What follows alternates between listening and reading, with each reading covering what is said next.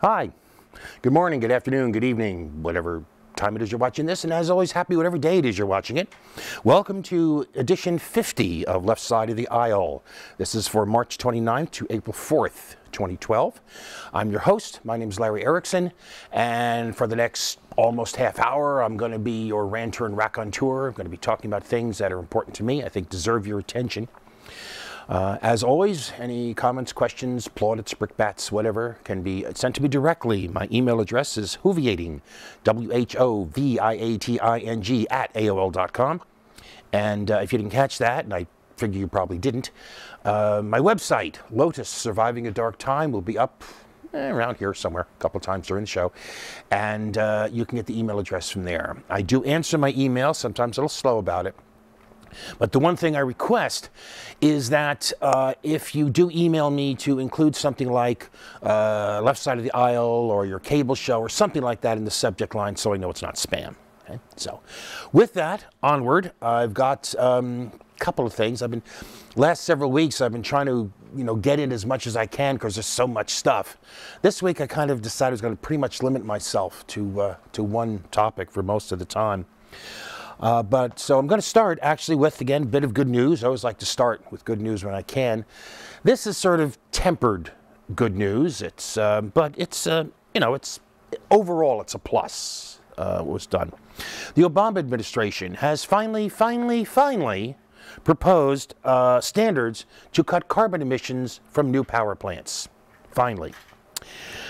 These rules would primarily affect coal-fired plants because coal plants are not as efficient in controlling carbon emissions as the newer, more efficient natural gas plants are. In fact, under the regs, the coal-fired plants would have to reduce their emissions to be no worse than the natural gas plants. Now, the power industry, of course, is against this, as are their bought and paid for lackeys in Congress, both among the goppers and as well as a lot of the Democrats from energy producing states. There is a downside to the rules, which is why it's still a plus, but the downside is that these rules only apply to new plants. They don't apply to old plants. They don't apply to modified or retrofitted plants, only to new ones, which sort of limits the applicability. But still, overall, it's better to have done this than not to have done it. The thing is, there's also a hidden downside here, and this is a lot more important. Supporters of these new regulations say that one of the reasons we can do this and we can regulate, in essence, these coal-fired plants is that there is a trend among the electric power industry toward natural gas as opposed to coal. Natural gas is cleaner than coal. It's relatively clean as fossil fuels go. It's relatively cheap as fossil fuels go, and it's abundant. The downside, the hidden snag on this, lies in the cheap and abundant part. It would seem like a good thing. The problem is the reason natural gas is cheap and abundant is because of the increased use of what is called hydraulic fracturing, or fracking for short, in drilling operations. Now, what fracking involves, very simply, is forcing fluid under high pressure down the well to cause fractures in surrounding rock near the drill head, so that materials caught in that rock can then be pumped out. I mean, again, putting it very simply, the idea in effect is to try to create a tiny earthquake around the drill head so that any gas or oil that had been trapped in that rock is now free and can be pumped out. The problem is that fracking is, well, the polite term would be controversial. The less polite term would be to call it another industry scam to maximize profit while not giving a damn about the public health and safety. Particularly over the past few years, there have been a number of cases where people have argued that fracking and drilling operations have contaminated the air, the land, and most particularly the water supplies. Cases have arisen in Alabama, Colorado, Ohio, Pennsylvania, Texas, Wyoming, Louisiana, all these places. Now, industry, of course, claims it has absolutely nothing to do with them. Apparently, according to the industry, all these people had been drinking benzene-laced water for years on end, and only now, for some absurd reason, decided to make a fuss about it. As of February this year, February 2012, fracking is being done in 31 states with very little regulation, pretty much out of sight and mind, except to those directly affected. Only 4 of those 31 states have any real rules regulating this drilling. Only 5 of them have any disclosure requirements about the materials used. And even those 5 doesn't really mean anything because they still allow for concealing proprietary trade secrets. And the thing is, the more important thing here, though, is that fracking is exempt. It's exempt from at least portions of 7 major federal environmental laws and regulations, including the Clean Air Act, the Safe Drinking Water Act, the Resource Recovery and Conservation Act, which involves how industry deals with the hazardous waste it produces, and the Superfund. It's exempt from all of these. Now, I will say, in fairness to the industry, one thing is true. Fracking is not a new technology. It was first demonstrated in 1947. It's been used commercially since 1948. It's been around as long as I have. The thing is, though, the hydraulic fracking, as it is done now, is significantly different than as in earlier years. For one thing, the pressure used is much higher. It's like 50 to 100% higher than used to be used. The length of the operation is longer. They do it for up to 3 and 4 days now, which not only means there's a lot more fracturing of the rock, it also means they use 3 to 4 times as much water as they used to. It's only relatively recently that fracking has been used in horizontal drilling. I mean, the old vertical wells, how we used to all picture that, just drilling straight down, they don't do that much anymore. Now it's what's called horizontal drilling. You basically drill down and go sideways. Using fracking in that kind of well is relatively recent. And perhaps most importantly, the complexity of the chemical cocktail used in the process is much greater than it used to be. Now, again, the contents of those cocktails, the companies don't have to reveal. They're trade secrets. But we do know that those contents include benzene, toluene, ethylbenzene, and xylene, all of which are known carcinogens. This apparently, though, is why we can regulate coal-fired power plants, because we have fracking to fall back on. And we can just pollute our water supplies instead of our air. And the point is, we can once again trust our health and our energy and environmental futures to the very people who profit most by protecting them the least. Just goes to show that, as so often happens with President Hopi Changey, no good deed goes unpunished. As a sort of footnote to that, there are dozens of grassroots organizations which are now in the state of New York, which are organizing to block allowing fracking in New York State. Well, Governor Andrew Damn Straight I'm Not My Father Cuomo says a decision on this is likely in several months.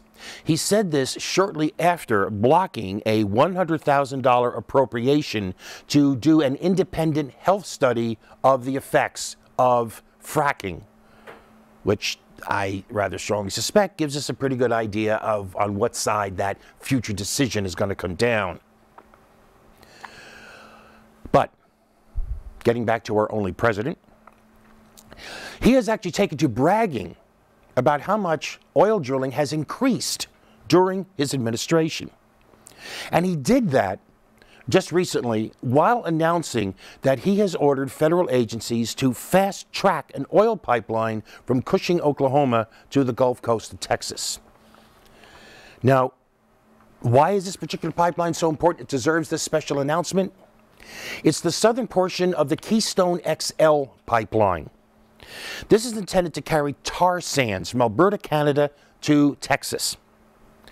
When TransCanada, which is the outfit that wants to build the pipeline, couldn't get approval for the whole deal, In fact, just a couple of weeks ago, I reported as good news the fact that the Senate had killed an attempt to fast-track the whole pipeline. TransCanada broke the project into two parts, northern part and the southern part, and it's that southern part of that pipeline which the amazing Mr. O has now said that he wants his agencies to approve. I've talked about this pipeline a couple of times before, and about the tar sands it's intended to carry. So I'm just going to mention here very quickly. Tar sands are about the worst, the most environmentally destructive, the most environmentally dirty way to get oil there is. In 2010, the EPA calculated that on a well-to-tank basis, that is across the entire production range, oil from tar sands produces more than 82% more greenhouse gas emissions than getting oil from typical crude oil does. In other words, it produces close to twice as much in greenhouse gases. And that in turn brings up something else I haven't talked about in a while, but something that, in fact, as someone recently mentioned, has almost disappeared from the discussion of the Keystone XL pipeline. Global warming, or climate change if you prefer. Yes, the two mean exactly the same thing. This has to be put back in. It has to.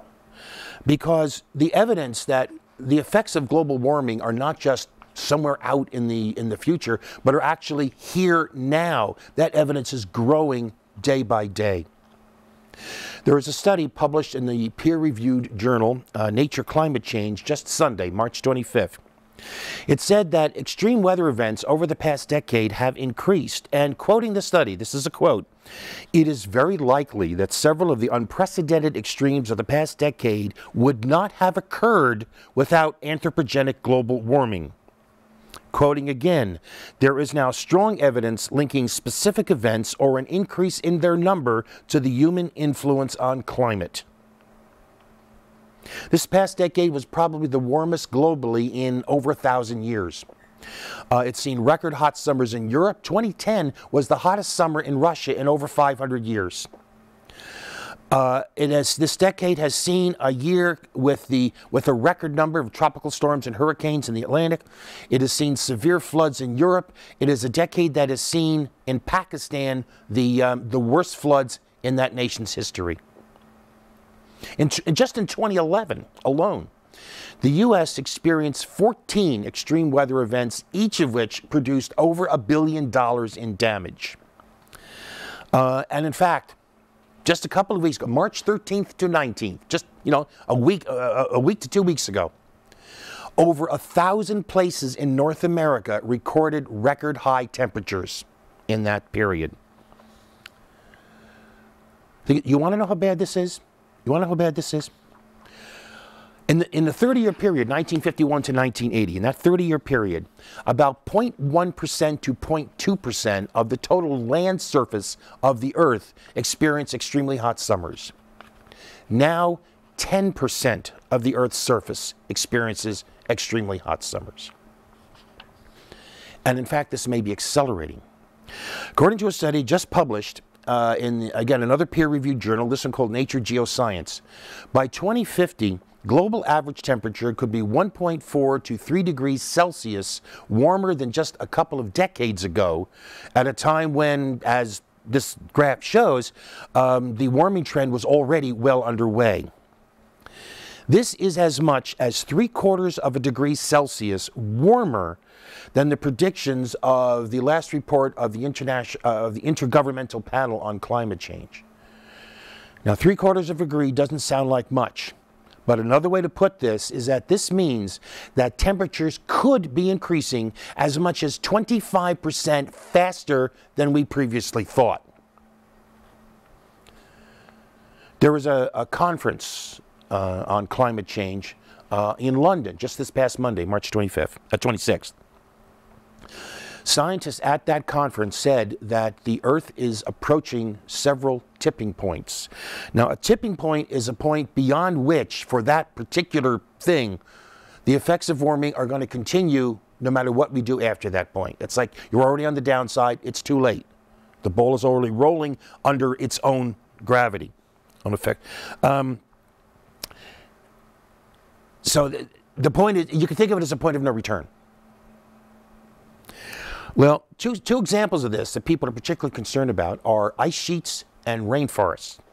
Now, both of those help to ameliorate global warming. The ice sheets do it by reflecting heat back away from the Earth. The rainforests are massive carbon sinks. They soak up some of this extra carbon in the atmosphere. But as warming continues, the rainforests dry, they shrink. And at some point, the rainforests will turn from carbon absorbers to carbon producers. And they will just then accelerate the entire process. As for the ice sheets, the tipping point may have already been passed. It may already be too late to prevent ongoing, continuing melting of the ice sheets in Antarctica and Greenland. Now, scientific estimates do differ. There is a range, but there is a general agreement among scientists that by 2100, 90 years from now, the world could be as much as 6 degrees Celsius warmer. No, 6 degrees doesn't sound like much. Well, it may sound a little more to you when you realize that 6 degrees Celsius is about 11 degrees Fahrenheit. But that's if greenhouse gas emissions rise uncontrollably, if we do nothing.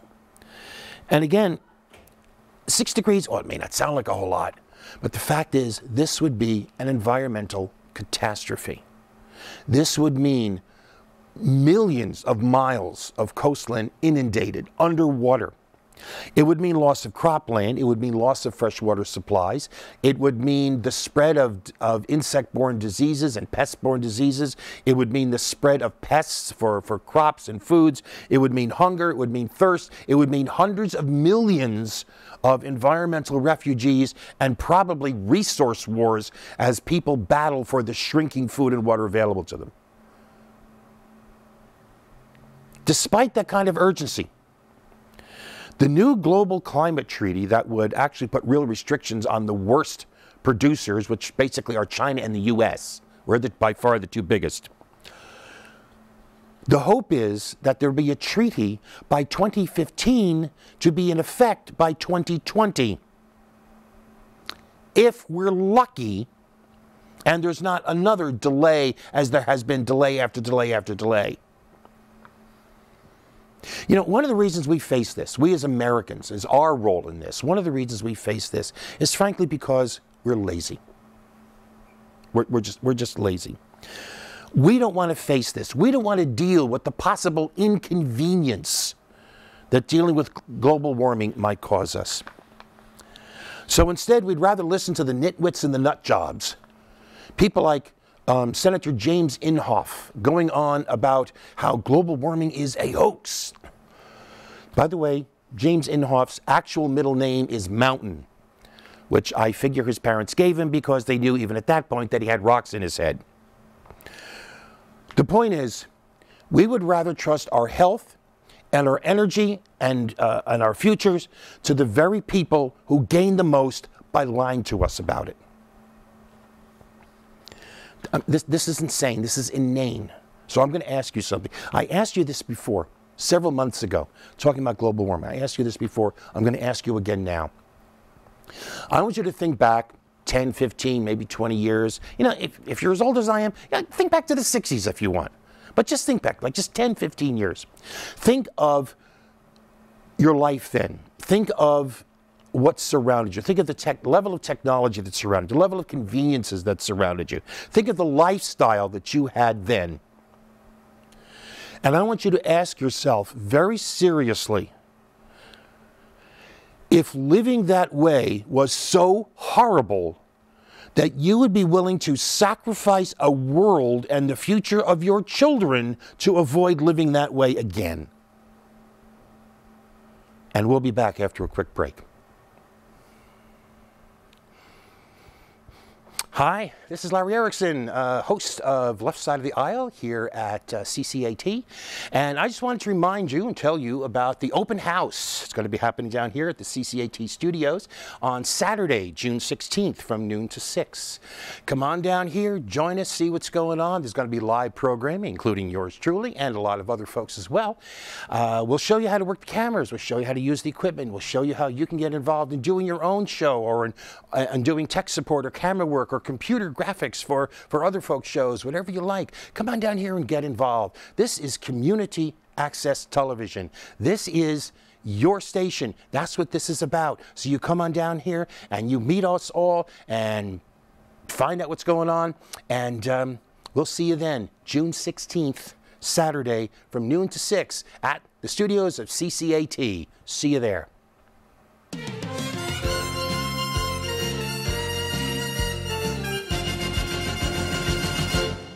And we're back. Hi there.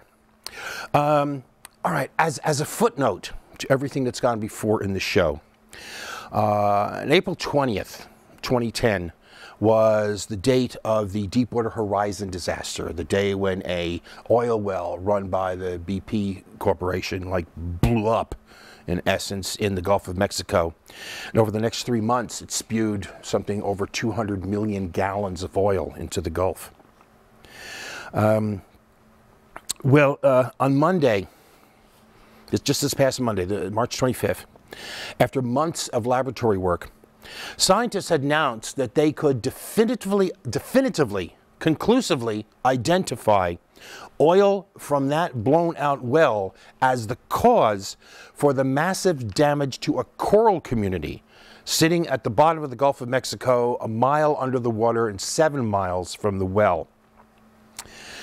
The bottom of the Gulf tends to be all muddy, but there are occasional colonies of coral, those are vital oases for marine life in the area. They depend upon it.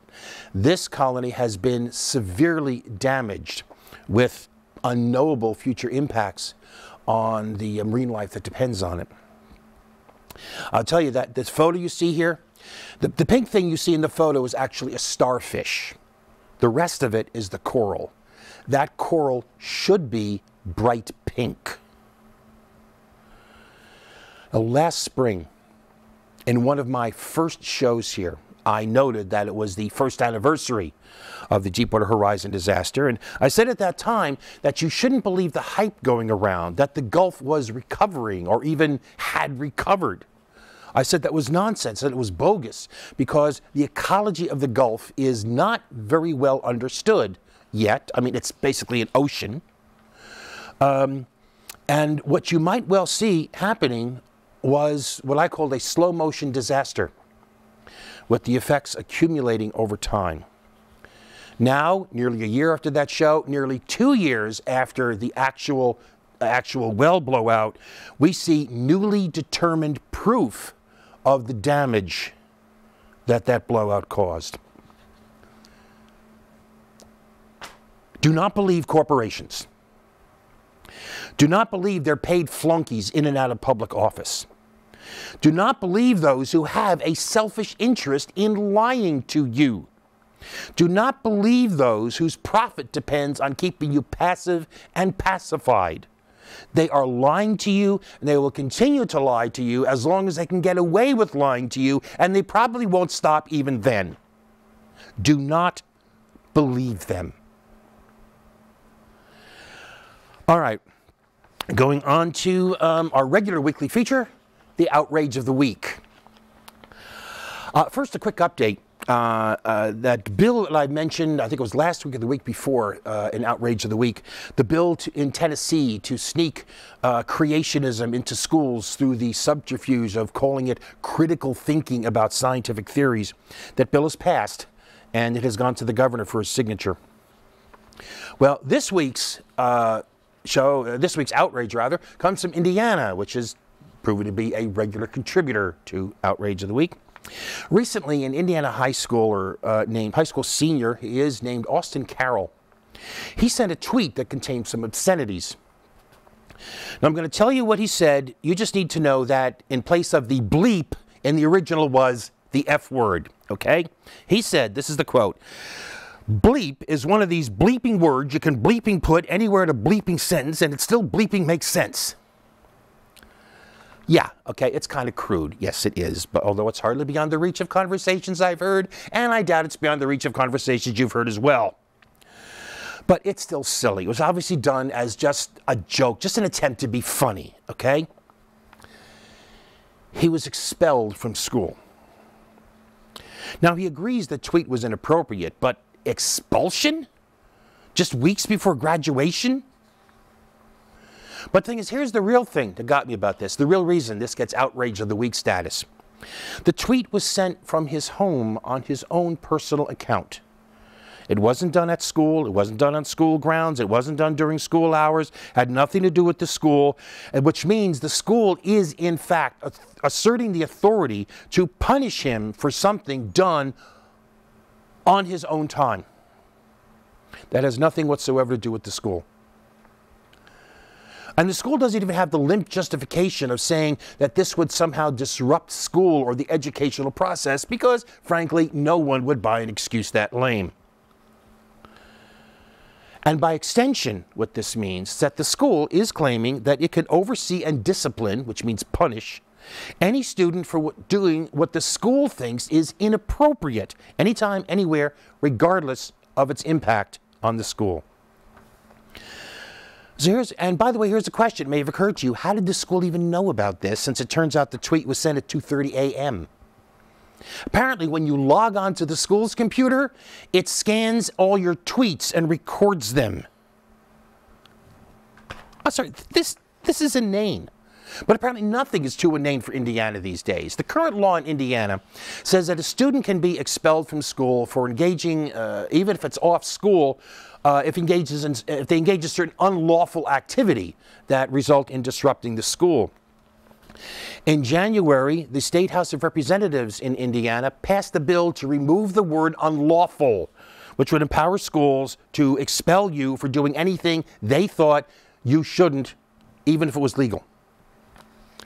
And this is part of a trend. I mean, it's the trend of people with power always wanting more power over the people they have power over. Think of the thing about employers taking advantage of a tight job market to demand that job applicants turn over their Facebook passwords. Now, there has been some pushback. Facebook is threatening to sue employers that demand this. And happily for students in Indiana, the state Senate effectively killed this bill. They replaced it with a study commission on best practices in school discipline. But the fact is, the school is still arguing that you're under their authority day and night, everywhere and all times, and Austin Carroll is still expelled, and that is still the outrage of the week. So that's going to be it for me this week. I hope that I'll have got 1 minute left, which is just enough time for me to tell you that next week, I promise I wanted to do it this week, no time. I want to talk about the jobs bill that just got passed. I think it's wonderfully named because it's a bunch of JOs pushing BS. So I'm going to be talking about that next week. But for right now, I'm going to say to you, just have the best week you possibly can. And we'll be back next week. Hang in there.